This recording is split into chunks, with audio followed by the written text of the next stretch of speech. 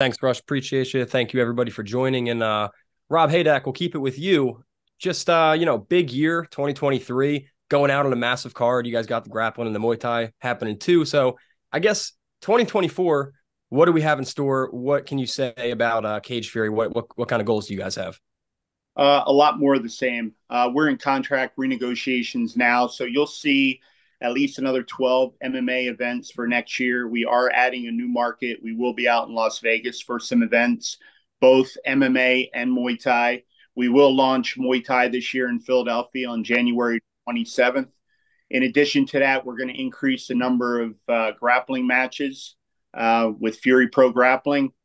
In addition to that, we're also now into college wrestling. So expect a lot of events in 2024 with that as well. So it's going to be definitely going to be a very busy year. Awesome. Can't wait. Looking forward to all the excitement. And this next one is for Frank Wells. Frank, we're supposed to have an interview like before this started, but we did this instead. So one question for you I'm wondering about is, win here is two in a row. You carry a lot of hype. You're a big name in Cage Fury. So what are your goals for 2024, keeping the theme the same? Like, where's that title picture lie? I just got to stay busy. Obviously, after the fight last year, I had to take a little bit of time off, and then I was preparing for a fight. I broke my hand. I had a kid, so I had a lot of stuff like going on earlier in the year. Um, and then I was able to return finally in September.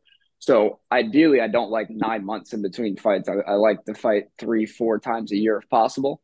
I kept that pace pretty much my whole career up until COVID happened. So I would really like to get back on that pace. Just keep winning fights and wherever that puts me. Every single guy that I've fought, I've hurt, I've done damage to, I've had exciting fights with.